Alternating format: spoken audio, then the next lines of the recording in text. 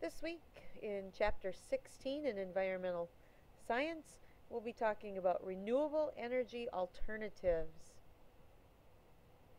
In this chapter, we'll understand the following: reasons for seeking alternative fuels, major sources of renewable energy, solar energy, wind energy, geothermal energy, ocean energy, hydroelectric power, bioenergy, and hydrogen fuel cells.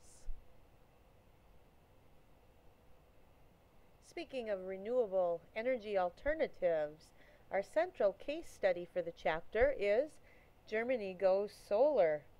Did you know that? Germany is the world's leader in production of photovoltaic solar power, or PV solar power. It might sound interesting, and you might not expect it because Germany is kind of a cool and cloudy country. Most people don't associate it with sunshine, let alone solar power. So you might wonder, how is this happening? Well, a bold federal policy is using economic incentives to promote solar power and other forms of renewable energy. After crises like the Chernobyl nuclear power plant and the Fukushima power plant meltdowns, federal policies and federal officers are really pushing alternative energy. One thing that's helping this happen is called the feed-in tariff system, whereby utilities are required to buy power from anyone who can generate power from renewable energy sources and then feed it into the electric grid. Under this system, utilities must pay guaranteed premium prices for this power under long-term contract. As a result, German homeowners and businesses have rushed to install PV panels and are selling their excess solar power to utilities at profits. And these tariffs actually apply to all forms of renewable energy. German industries are starting to be known as a world leader in green tech and are serving as a model for others in cutting their use of energy by fossil fuels. They've actually done some very good things. They've reduced their emissions from carbon dioxide by 140 million tons a year. And that's equal to taking 24 million cars off the road. And since 1990, their carbon dioxide emissions from German energy sources have fallen by 24%. And other pollutants have declined as well, such as methane and nitrogen oxides and carbon monoxides and VOCs and dust.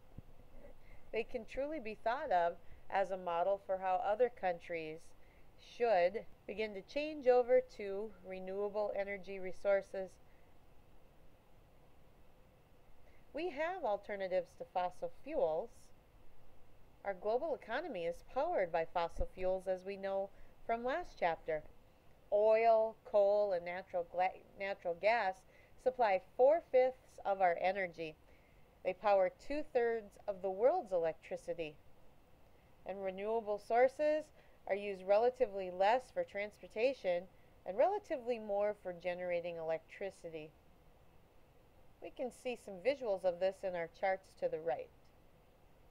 Nations are looking for ways to move away from fossil fuels while ensuring a reliable energy supply. Nuclear energy is the main non-renewable alternative. And renewables also include hydroelectric power and biomass, and they're well established and widely used. New renewables are not widely used and are still being developed to use in generating electricity, heating of air and water, and providing fuel for vehicles.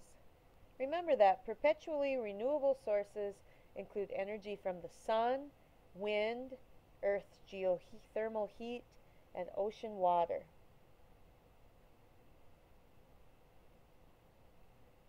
Renewable energy offers advantages. Renewable energy sources reduce air pollution and greenhouse gas emissions, and remember, those things have been driving our global climate change, but renewable energy sources can reduce this. They've also created what are called green-collar jobs, because to have renewable energy sources, we need people to create them, design them, install them, and to maintain them.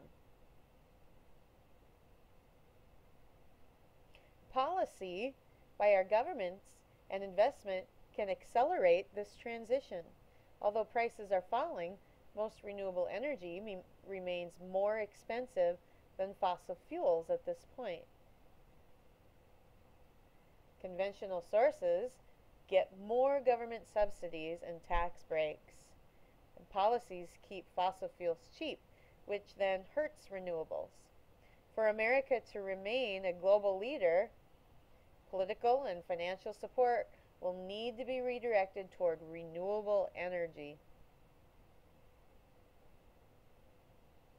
In our science behind the story in the chapter, we see the story of Mark Jacobson of Stanford University, who's dived deep into the research of renewable energy resources and has looked at the impacts of various energy sources across their entire life cycle. In all of his findings and research, he's found that wind power would be the most desirable, followed by concentrated solar power and geothermal power, tidal power, and PV solar. The worst, with the greatest and worst impacts of renewables, were corn ethanol and cellulosic ethanol.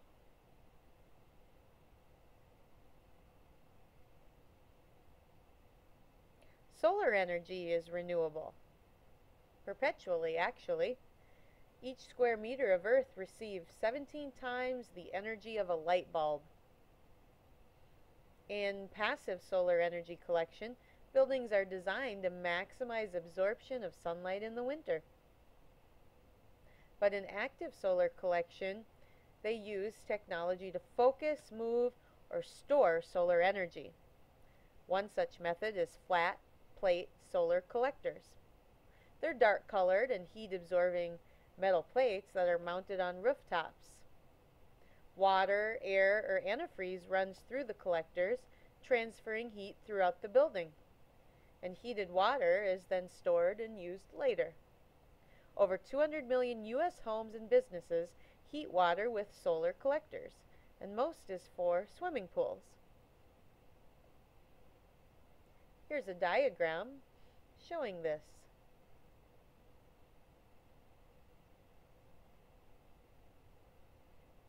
Concentrated solar power, also known as CSP, is technologies that concentrate solar energy to generate electricity.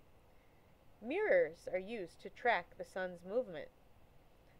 In solar cookers, simple portable ovens that use reflectors to focus sunlight onto food are another way to use the sun's energy.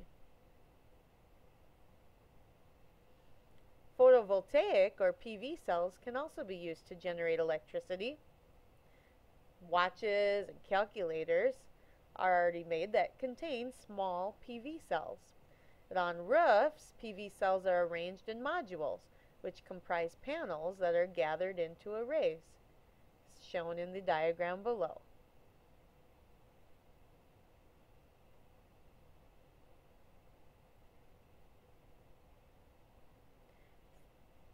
Thin film solar cells are PV materials that are compressed into thin sheets. They're less efficient but cheaper, and they can be incorporated into roofing shingles as well, and also into roads. Producers of PV electricity can then sell their power to a utility. Net metering is another method where the value of the power that the consumer provides is subtracted from their monthly utility bill. And feed-in tariffs, like the ones used in Germany, can pay producers more than the market price of power, so that power producers turn a profit. Solar energy offers many benefits. It uses no fuels, they're quiet, they're safe, and contain no moving parts and require little maintenance. They allow local, decentralized control over power and are especially helpful in developing nations. In developed nations, PV owners can sell excess electricity to their local utility, and they help to create jobs, ones that are called green-collar jobs. PV cells don't emit greenhouse gases or air pollution when they're up and running. But the location and timing and the cost can be drawbacks. Not all regions are sunny enough for solar energy, and daily and seasonal variation can pose problems. So we would need to come up with a way to store it, for example, possibly in batteries, or to have a backup plan, like backup power. Solar produces the most expensive electricity as well, but prices have dropped and efficiency has increased. And it's expanding. Solar energy was pushed to the sidelines as fossil fuels dominated our economy. Because of lack of investment, solar energy contributes only a minuscule part of energy production. But solar energy use has increased 30% per year since 1971, and it's attractive, especially in developing nations, where hundreds of millions of people don't even have electricity. Solar energy can be a viable alternative for them. China leads the world in PV cell production, and the U.S. may recover its leadership as a result of tax credits and state initiatives. Solar energy use would increase, or should increase, as a result of falling prices and improved technologies and economic incentives, like the ones in Germany. Wind turbines convert kinetic energy, that's energy of motion, to electrical energy. In wind energy, energy is derived from movement of air, an indirect form of solar energy, as we know that our sun drives our climate and our winds on Earth. Wind turbines are devices that convert the wind's kinetic energy into electric energy. Wind blowing into a turbine turns the blades. The nacelle contains the generator. In the picture here we can see what the nacelle is right here. These are towers that are 260 feet tall, and wind farms can contain hundreds of turbines. Wind power is growing fast. 5 nations produce 75% of the world's wind power, but dozens of nations now produce wind power as well. The U.S. growth in wind power has been haphazard, and a long-term federal tax credit would encourage growth.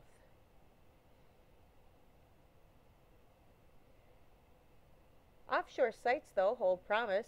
Wind speeds are 20% greater over water than over land and have less air turbulence over water. Costs to erect and maintain turbines in water are higher, though, but more power would be produced, and in the end, it would be more profitable there. Currently, turbines are limited to shallow water. The first U.S. offshore wind farm will have 130 turbines off Cape Cod, Massachusetts. Wind, like solar energy, produces no emissions once installed and helps to prevent the release of carbon dioxide and sulfurs and nitrous oxides and mercuries into the environment. It's more efficient than conventional power sources. Turbines produce 20 times more energy than they consume. Turbines use less water than conventional power plants. Local areas can become more self-sufficient. Farmers and ranchers can lease their land, which can then allow them to receive extra revenue while still using the land. Advancing technology is also reducing the cost of wind farm construction. 85,000 employees now work in the wind industry. Over 100 colleges and universities offer programs and degrees that train people for jobs in renewable energy. Wind power has limitations, though, because the wind does vary from time to time and place to place, and it can be one of several sources of electricity. And batteries or hydrogen fuel can store the energy. Wind sources are not always near population centers that need the energy, so transmission networks would need to be expanded. Local residents often oppose the wind farms, often because the turbines can kill birds and bats when they fly into the rotating blades. Here's some diagrams of the U.S. wind generating capacity. Mountainous regions have the most wind and turbines. Geothermal energy. We can harness geothermal energy for heating and electricity. It comes from beneath the Earth's surface. From the radioactive decay of elements under high pressures deep inside the planet, we have heat generated, and this rises up through the magma and fissures and cracks, and then it heats groundwater and erupts as geysers or submarine hydrothermal vents. And this hot water can be used directly to heat a building. Geothermal power plants can use hot water or steam to generate electricity. Geothermal power plants harness naturally heated water and steam to generate electricity, as shown in this diagram below. We can take advantage of natural temperature differences between soil and air. Soil temperatures can vary less than air temperatures, and we can use heat pumps to make use of temperature differences. Ground source heat pumps, or GSHPs, are geothermal pumps that heat buildings in the winter by transferring heat from the ground to the building. In summer, heat is transferred from the building to the ground. And more than 600,000 U.S. homes use GSHPs. They heat and cool spaces more efficiently and reduce electricity and emissions. Geothermal power does have its pros and cons like other renewable sources. Geothermal power does reduce emissions, much like wind and solar energy. It's not sustainable, though, if the water is withdrawn faster than it can be recharged. Patterns of geothermal activity in the crust can shift. Dissolved salts and minerals can corrode equipment and pollute the air, and it's limited to areas where the energy can actually be tapped. Engineers are working to overcome these limitations. Enhanced geothermal systems, or EGSs, are water that's put into deep holes, and then when heated, it's withdrawn to generate electricity and could be used in many locations. But these can trigger minor earthquakes. So our use of geothermal power may stay localized.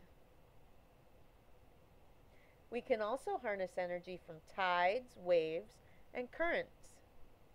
Kinetic energy from the natural motion of ocean water can generate electrical power, like tidal energy, where we can build dams across the outlets of tidal basins, when water is trapped behind the gates, and the tide currents can then turn the turbines to generate electricity. Tidal stations have the pro that they don't release emissions, but they can change the area's ecology because we're damming up water. Wave energy is the motion of waves that's harnessed and converted from mechanical energy to electricity. Many designs exist but still need to be tested. Ocean currents like the Gulf Stream can be used, and underwater turbines have been erected off of Europe. Each day, tropical oceans absorb solar radiation equal to the heat content of 250 billion barrels of oil. That's each day. Ocean thermal energy conversion, or OTEC, uses temperature differences between the surface and deep water. Warm surface water evaporates chemicals which spin turbines to generate electricity. Or warm surface water is evaporated in a vacuum and its steam turns turbines. The costs of this are high, and no facility operates commercially yet. There's also hydroelectric power, also called hydropower. It uses the kinetic energy of moving water to turn turbines to generate electricity, and uses three approaches. First, there's the storage technique, in which water is stored in reservoirs behind dams and then passes through the dam and turns a turbine. There's the run-of-the-river approach. It generates electricity without disrupting the river's flow, where water flows through a pipe, then returns to the river. It's useful in remote regions away from electric grids. Then there's the pumped storage, where water is pumped to a high reservoir that flows downward through a turbine.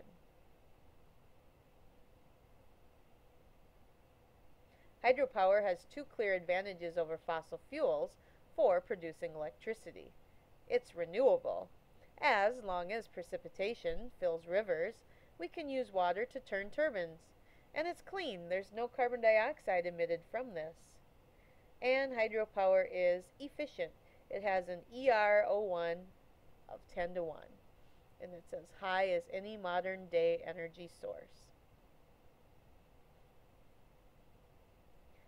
But there's some impacts, like damming rivers destroys wildlife habitats.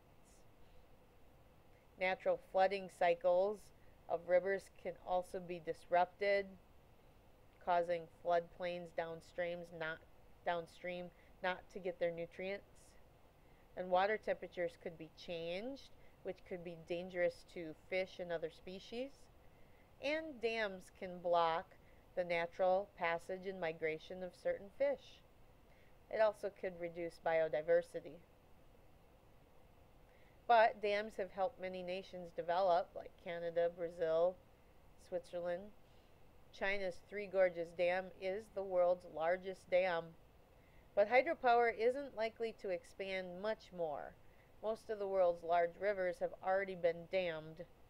People have grown aware of the ecological impacts of dams and resist more construction. 98% of U.S. suitable rivers have already been dammed as well, and the rest are protected. Bioenergy is another renewable resource, also called biomass energy. It's obtained from the biomass of living organisms. Biomass is organic material from living or recently living organisms and include things like wood, charcoal, agricultural crops, and manure. The sustainable use of bioenergy requires careful consideration of the biomass source. Over 1 billion people use fire for heat, cooking, and light. We harness bioenergy by burning biomass for heating and use biomass to generate electricity and process biomass to create liquid fuels for transportation. Here's some of the sources of biomass, like wood from trees, charcoal, manure, crop residues like corn stalks, wood waste from logging, processing waste like pulp, things from paper mills, livestock waste from feedlots, corn grown for ethanol, soybeans, rapeseed, and other crops grown for biodiesel, algae, which is grown for biofuels, and other plant matter that's used to produce cellulosic ethanol. We use biomass to generate electricity. It's biopower. Biomass sources are burned in power plants, and this generates heat and electricity. And waste products of industries or processes like woody debris, pulp, and crop residues can be used. And bioenergy crops can be used. Those are like fast-growing willow trees and bamboo and switchgrass. There's also combustion strategies, such as co-firing, which combines biomass and coal in specialized boilers. There's gasification, which turns biomass to steam, and pyrolysis, which produces a liquid fuel. Biopower increases the efficiency in the waste recycling. It reduces carbon dioxide emissions. Capturing landfill gas reduces methane emissions, and it reduces sulfur dioxide emissions when used to replace coal. But burning crops deprives the soil of the nutrients that the crops would have provided had they been left there. And the soil can then become progressively depleted of nutrients. Biofuels can also power vehicles, like liquid fuels used to power automobiles, like ethanol. It's a biofuel made by fermenting carbohydrate-rich crops and then added to U.S. gasoline. In 2013, 13.3 billion gallons were made in the U.S. and was mostly made from corn. And congressional mandates will increase ethanol production.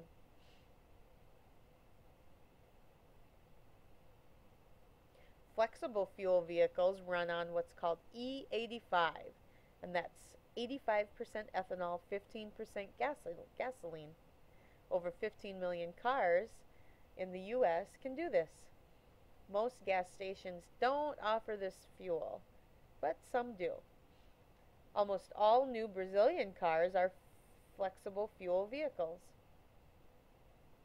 In bagasse, crushed sugar cane residue is used to make ethanol, and it's in half of all the fuel that Brazil drivers use. Using ethanol for fuel may not be as sustainable as we thought, though. Environmental scientists don't like corn-based ethanol.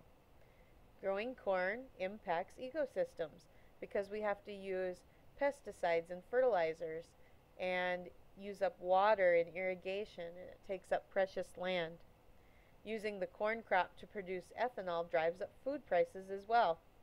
And growing corn requires energy for the equipment and for making the pesticides and applying them and fertilizers and for the transportation.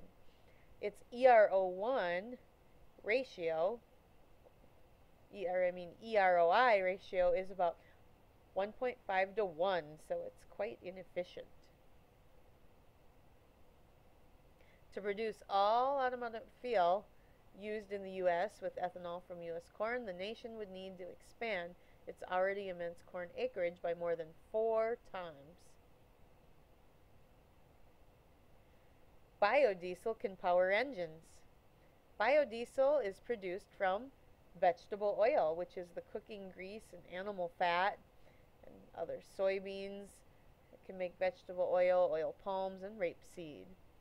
And vehicles can run on 100% biodiesel. B20 is a fuel that's 20% biodiesel.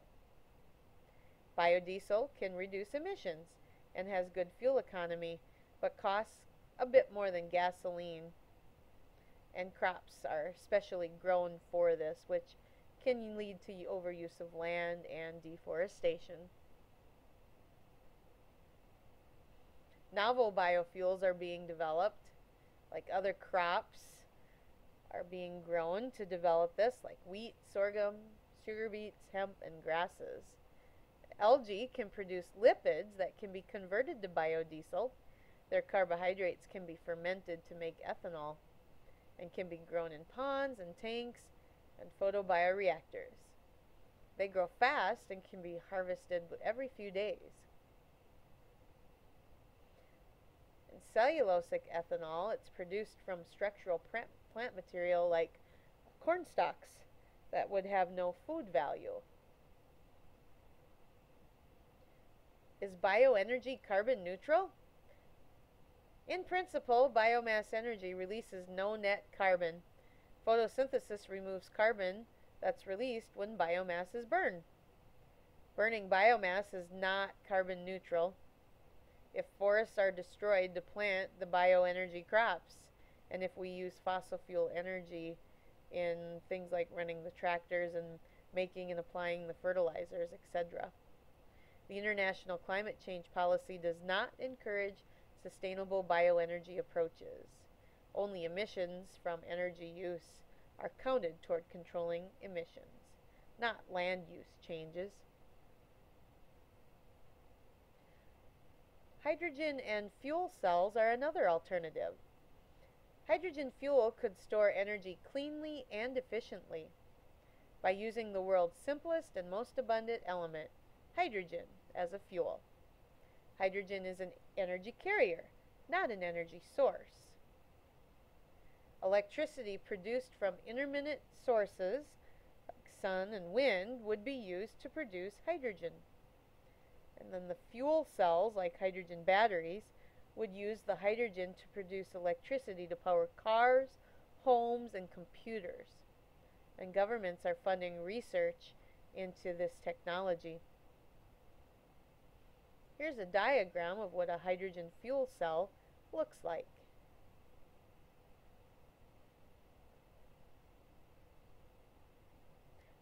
Hydrogen fuel may be produced from water or other matter. Hydrogen gas does not exist freely on Earth. Energy is used to force molecules to release the hydrogen. In electrolysis, electricity is used to split hydrogen from water in this reaction listed here. It may cause pollution, though, depending on the source of electricity, and hydrogen's production's impact depends on the source of electricity used in the electrolysis and the hydrogen source. And if using methane, it produces the greenhouse gas carbon dioxide. And that's shown in this reaction here. Once isolated, though, hydrogen gas can be used as a fuel to produce electricity within fuel cells. And the chemical reaction is the reverse of electrolysis, where we're left with water. There's costs. It needs massive and costly development of infrastructure to get it going, and leakage of hydrogen could deplete stratospheric ozone. That could be a big problem. But there's also benefits that will never run out of hydrogen.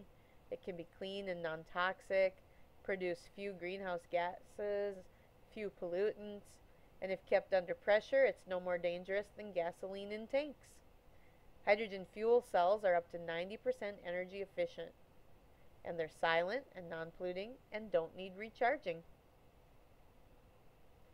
In conclusion, we need to shift to renewable energy. Biomass energy sources include wood and newer biofuels. They can be carbon neutral but are not strictly renewable. Hydropower is renewable, pollution-free, and it's nearing maximal use, though, and can involve substantial ecological impacts. Renewable sources like solar, wind, geothermal, and ocean energy sources and hydrogen fuel are promising alternatives, and they need funding for research and development.